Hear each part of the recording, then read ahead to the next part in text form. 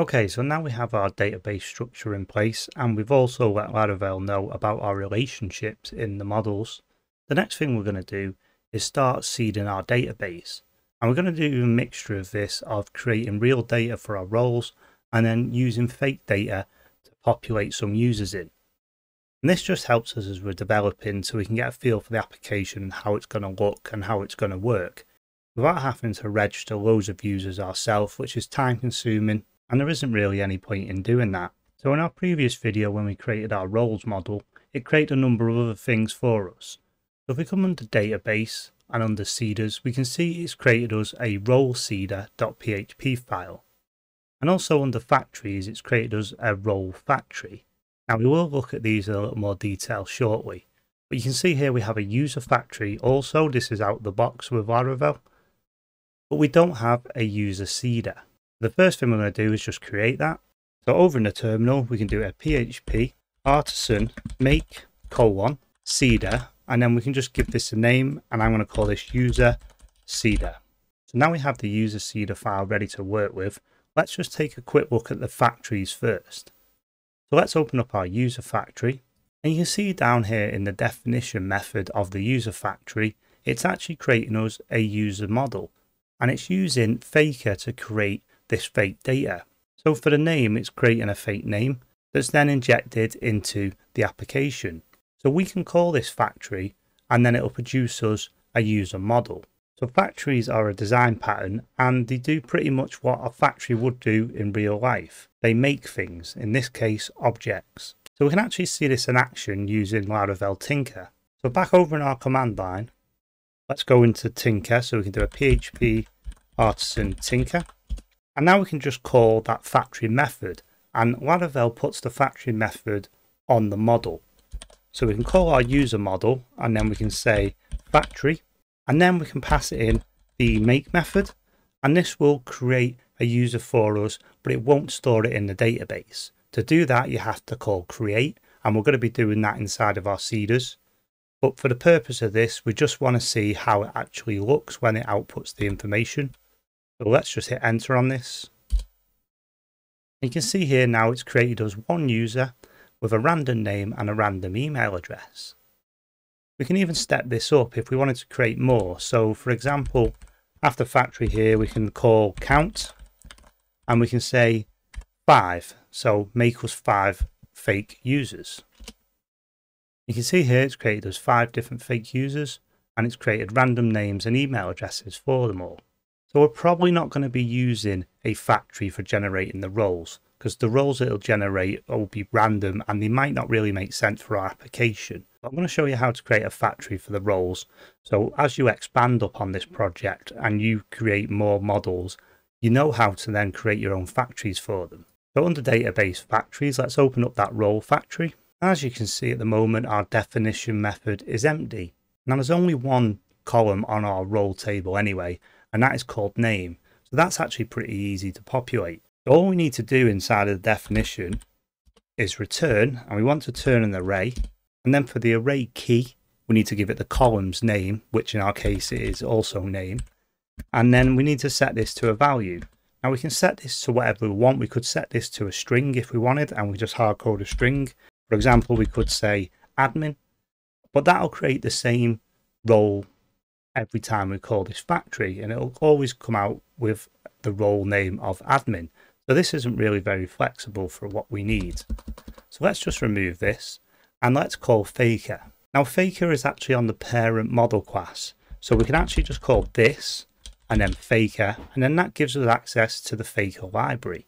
Now inside of the Faker library, there's many different bits of information that you can create, and one of them things is called job title. So this way it creates a fake job title. Now if you head over to the Faker GitHub page, and I'll put a link in the description for this, you can see what other types of information you can create using this library. So if you scroll down here, you can see all the different things that you can actually create. So let's take a look at address, for example. So in here you can see the different properties that you can add on for creating fake data. So instead of calling job title, for example, you could call city, and that'll generate you a random city. You can do the same for phone numbers, and as we've seen in the user factory, you can also do it for emails, names. and just have a look at this documentation. And there's probably something in there that you could use to populate your application with fake data. But for now anyway, this is okay for us. Let me just close this off with a semicolon. Now let's jump back into Tinker and actually run this factory. So now over in Tinker again, instead of calling that user, let's call our role model. And then let's call that factory method on our role model. And again, this is something Laravel automatically puts onto your models for you. And then we're going to do a count, and we're going to say 5 for this. We want it to create 5. And finally, we're going to call make. And this make just creates them and outputs them to the screen. It doesn't actually do anything with them. It doesn't store them in the database. So let's just hit enter on this. And as you can see here, it's just created us 5 random job roles. So we've got like an industrial engineer, a musician or singer. And like I said, this probably doesn't really make sense for our style of application here. But just let you know that factories are an option, and you can create the fake data if you want, instead of manually building up your roles table. It's completely up to you. I'll leave it down to you, but I'll show you also how to hard code some values in using a database seeder later in this video. So back over in our application, let's open our user seeder under database seeders user seeder. Now what we want to do in here is pretty much what we just did in our Tinker library. So at the top here, we just need to bring in our user model. So we can say use app / models / user. And then down in this run method, just like the same syntax that we did inside of Tinker, we're going to call that user model. We're going to call the factory that Laravel automatically puts on that for us. And we're going to call a method called times here. And this is the amount of times that we want to run this. So let's just, for example, say 10 for now. So this is going to run 10 times. And then we want to create. So the difference here is we're calling create instead of make. This actually creates that fake user object and then puts it into the database. And then that's all we need to put in the run method in our user seeder. The next thing, let's jump over to our role seeder, and that's under database seeders role seeder. Now again, we're going to have to bring in our role model, so we can do use app / models / role. Now that we've created that role factory, we can call it in here and do exactly what we did in the user seeder. So we can call role factory, and then we can do times 10, and then finally create. And this will use our role factory to generate some random roles. Like I said, this doesn't really make sense to me. I want to hard code my roles in. So I'm actually going to use the DB facade and inject the database. So I'm just going to comment this out and leave this here for an example in case you do want to use the random generated data. Now up the top, I'm going to use illuminate support / facades / DB. Now down in the run method, I'm going to call that DB facade, and I'm going to say on my table of roles, I want to insert, and then we can pass in an array into this insert, and then we give it the name of the columns and then the date we want to put in. So we've only got one column on here and it's called name, and in there I want to insert a new row with the value of admin, and then that's it. That'll just insert a new row into our database with the name set to admin. So I'm just going to copy these down and create 2 more, space these out, and I'm going to create one called author, and I'm just going to create one called user. Now you can give these any names you like, whatever makes sense to you, it doesn't really matter. Now the final thing we want to do is add these into our database seeder. Now you can run these individually from the command line. I find adding them all to the database seeder is normally what most people want to do, as that will call all of the seeds added into there in one go. So let's just open up that file. So that's under database seeders database seeder.php. So as you can see here, there's a commented out example of using a factory. So if you didn't want to, you wouldn't have to create the user seeder or the role seeder file that we have. You could just call the model factories directly. So I'll leave that up to you anyway. But we're going to be using the seeders that we've generated, because I think this is the better path, because this gives you more flexibility. So if you wanted to run a seeder individually, then you can actually call the individual seeders. Whereas if you run this database seeder, it's going to run everything inside of this run method. So you do lose some of the flexibility there of having individual seeder classes. So under this, let's just call them seeders. So I'm going to say this, I'm going to say call, and I want to call the user, seeder, and then the class. Now I'm just going to copy this line down for our roles. Instead of calling our user seeder, we can call our role seeder. So now let's just try this out in our command line. So let's just exit from Tinker and let's run php artisan db seed. You can see here now that's seeded our users table and it's also seeded our roles table. I've just logged into MySQL here now. I'm just going to do a select star from users, do a \G to format it a little bit nicer. You can see here now this has inserted some test users for us. We can do the same for the roles table just to make sure that that's worked. You can see here now this has inserted our admin, author and user, just like we put in our seeders file. Let's just exit out of MySQL. So back over in our command line now, I did mention that you can run individual seeders separately if you wanted to. So to do that, you can do php artisan db seed. And then as above, that'll run everything in our run method in database seeder. But we don't want to do that. We can just pass in -- class. And we can set this class equal to, and we can set this to our role seeder. Now let's just run this. You can see that's just run our role seeder on its own. Now if we select star from roles again over in our database, we can see it's run our role seeder again. But it's actually duplicated the data. And that's because we didn't truncate the table. So you can actually truncate the table from inside of the seeder. But because we're going to be putting foreign keys on this as well, that does cause issues down the line when you try and roll back migrations. So the best way around this is, if you want to start off with a fresh database again, is to do a php artisan migrate refresh, and then on the end put -- and then pass it the seed flag. Now let's run this. You can see that rolls back all our migrations, it reruns all our migrations, and then reruns our seeders. So back over in our database, if we just select star from roles again, we can see now we're back down to our original 3 roles. So I'll pop these commands in the bottom of the video description, and I recommend that you always go with the php artisan migrate refresh -- seed when you want to clear all of the seed data out of the database and refresh it with some fresh fake data. So now we have our roles and our users within the database.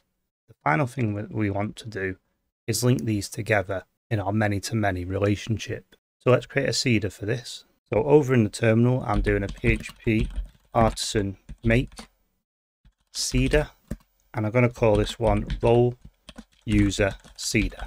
Now let's open this up. Now at the top of this file, we want to bring in our roles model and our user model. So we can do a use app /models /role. Now just copy this line down. I'll change that role to user. And down in our run method, the first thing we want to do is get all of the roles out of the database. Let's create a new variable here called roles. And that is just going to call our role model, and we're going to get all. So that will return us a collection of all of our roles. And now we want to get all of our users and populate the pivot table with one of the roles. So what we can do is we can call our user model, and we want to get them all. And then again, this is a collection, so we can use the each method on this. So we can say for each of these users that were being returned, we're going to run an anonymous function on them, and we just need to pass in the user, and we also want to use the role. That should be roles, not role.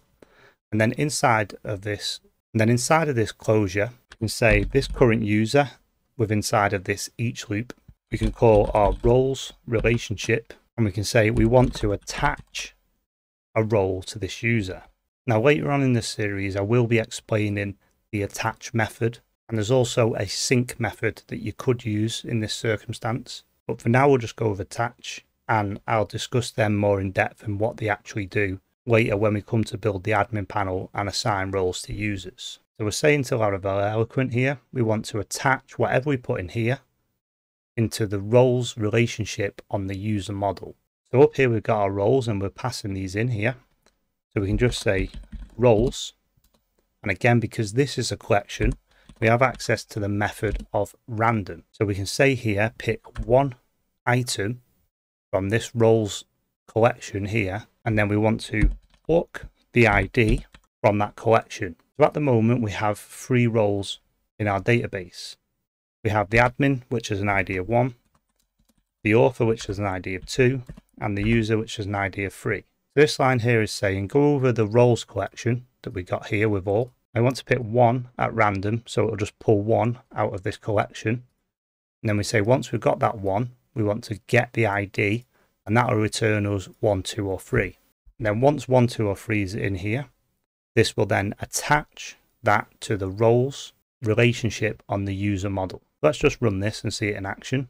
So over in our database seeder, we want to come here and we want to just duplicate this line down. And then instead of role seeder, we want role user seeder. Now let's run this. We can do a PHP artisan migrate refresh -- seed. Now you can see that's done the full migrations again, but now it's also done the user seeder, the role seeder, and also our new role user seeder. So let's see what that actually means within the database. What we can do is let's just make sure our users are in there. So we select star from users. I'll use \d to format it again. You can see we have 10 randomly generated users. Let's just check the roles table now. And there we have our 3 roles. We have our admin, author, and user, all with their unique IDs. So now let's select star from our role_user table. And as you can see here, it's outputted the role user table for us. So in here we have the ID of each one of our users, 1 through to 10. And then each of them users has a random role ID applied to them. And now in the next video, when we display our users out and what roles they've got, we can use the many-to-many relationship and we can say, what role does user ID of 1 have? And it'll check this table, find that it has the role ID of 1, and then it'll query the role table and say, get me the role with the ID of 1. And then that is how we're linking the users to roles. So we could actually apply multiple roles to a single user. So why don't you try that out in your own time? Why don't you just try random 2? And that will apply 2 roles at random to each of the user IDs instead of 1. So in the next video, let's look at actually building out our front-end interface for our admin section and displaying the users out from the database.